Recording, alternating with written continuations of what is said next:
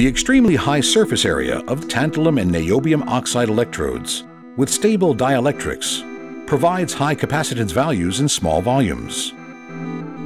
Secondary electrodes made of manganese or conductive polymer bring high reliability, robustness, and low series resistance in addition.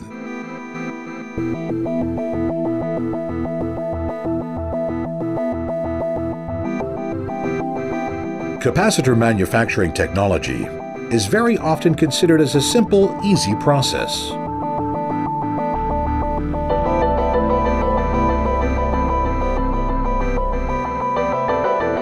Manufacturing of tantalum electrolytic capacitors is, however, a classic example of a high-tech technology that involves many manufacturing steps and technological knowledge to produce a component with leading parameters and electrical performance.